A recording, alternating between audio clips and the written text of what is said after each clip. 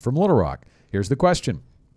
I can max out my 401k in Q1 this year. Would it be wise to put all of my earnings to 401k to max it out quickly, or just stick to 10% and let it max out over the year? Well, here's the big deal with that, Rick, when deciding how quickly to max out your 401k during the calendar year is, do you have a match? Because if you have a match, we got a different way of looking at this. Absolutely, and this is a game changer. Y'all, I can't tell you how many times people do, especially if they have some variable income. If you're in sales, for example, and you have commissions that you can't really predict what you're going to make, a lot of times people will max out their contributions before the end of the year, and they don't realize what they're missing in that scenario. So let's go through an example here. Let's say that somebody has a salary of $100,000 and they're 50 years old. So they're old enough to be able to do catch-up contributions and all of that. So $30,000 in Q1, the employer matches dollar for dollar up to 6%. So that's $1,500 in matching money in Q1, but no more for the rest of the year.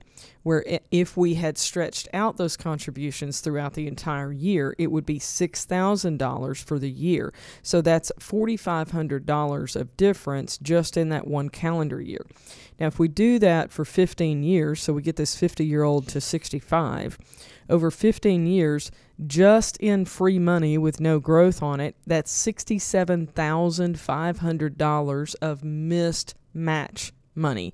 That's a huge difference. And if you assume just a 6% growth over that 15 years, that's $115,545. It is important to stretch your contributions out throughout the entire year. Yeah, and let me take just a second to talk to employers too, because this is a way bigger of a headache than I think it needs to be. You know, I never realized until I got into the financial services industry what a big difference it makes, the fact that there's a discrepancy between how the IRS limits your contributions into employer plans and how the employer who runs those plans sets it up, right? Because you have to determine a percentage of your income that goes in on a systematic basis into that plan. The IRS sees it as a number, right? And we use $30,000. I actually looked it up before we went on the air. It's going up a little bit. It's $30,500 if you're over 50 this year.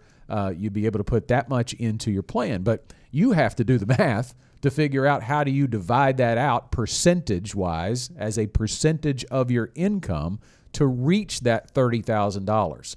So just a shout out, or maybe just a request for employers. I don't know how hard this is. I know bigger companies, it's probably darn near impossible. I don't know what kind of pressure it puts on payroll to try to figure this out.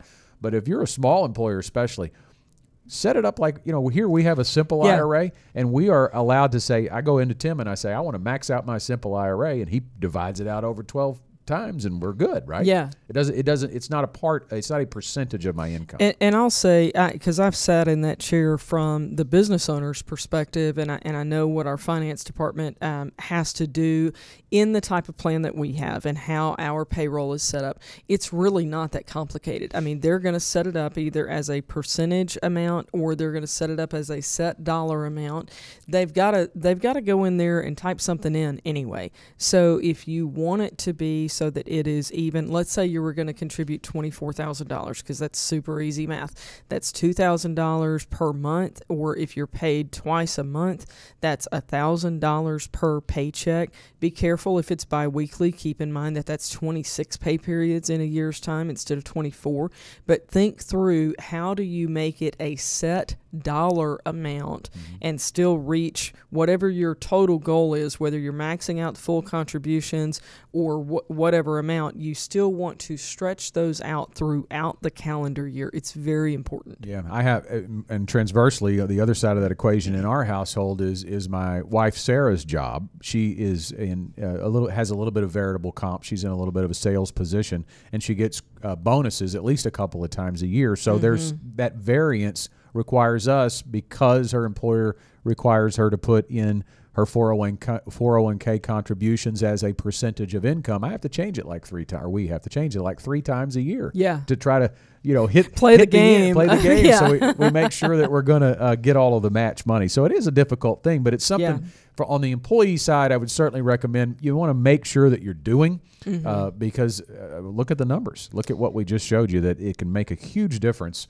in your overall savings at the end of your work life. Well, and that was just from a 50-year-old from age 50 to 65. Think about it over a career. Yeah. Y'all, it's a huge game changer for people if they'll really pay attention to this. And Scott, I can't tell you how many times we have sat in client meeting rooms and had this conversation when we see a statement from a 401k or their pay stubs and we realize what they've been doing is maxing it out earlier, and they really have no idea in most cases the impact that it makes. Yeah, I would say congratulations to Rick for looking to max out that 401k.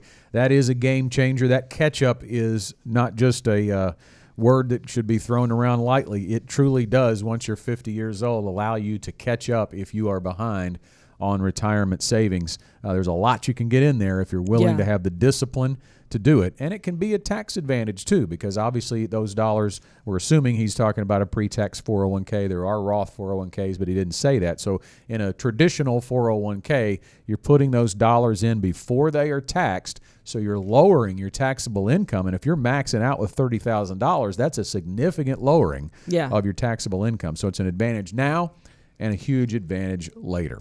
Thanks to Rick for that question. A reminder, if you've got questions, call or text them to us at 501-381-5228 or send us an email.